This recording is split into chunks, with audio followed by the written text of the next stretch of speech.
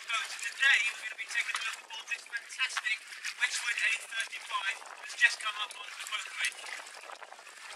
Okay, so here we are on board, and the first thing you notice about the Westwood A35 is the huge amount of space up here. For a 35-foot boat, it really is brilliant. This is the 2009 model. It's fitted with a Yanmar 220 horsepower diesel engine. It has fly-by-wire throttle controls, a Vetus bow thruster and stern thruster. It has a windscreen cover, holding tank and a reversing camera, so manoeuvring really is a doddle. Anyway, enough of that, let's get down and take a closer look. Okay, so down a few steps from the upper helm is the main saloon area with table. Moving forward over to starboard is the galley, which has an oven, 4-burner hob, double sink and microwave. Down a few steps and over to port is the heads, which is a good size, has basin, toilet and a shower.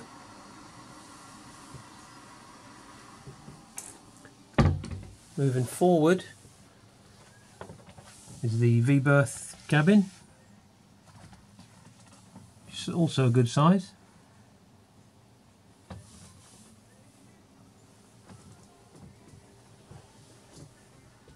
Back round to the galley again.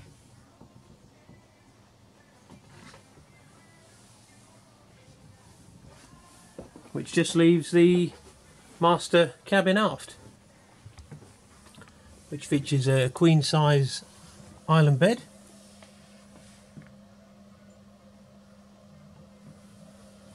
and over to starboard is the heads, which is a good size again, has toilet and basin and then a separate shower moving aft.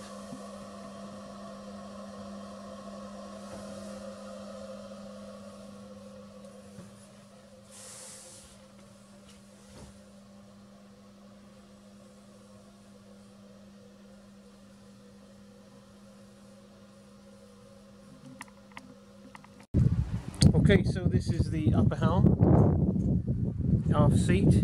The centre section here is removable, so you can get access when you're moored stern on. Moving forward, twin helm seats. You can see the visibility is good.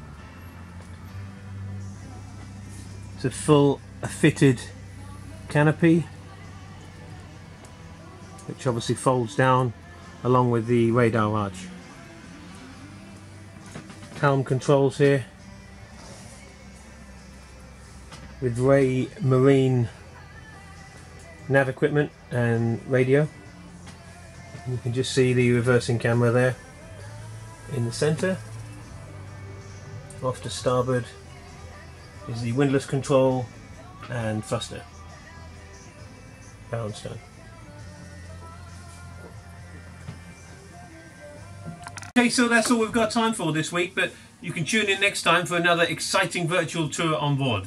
For more information on this boat or any others, feel free to give us a call on 01603 711 811, or you can visit us online at broombrokerage.com. Thanks a lot, see you next time.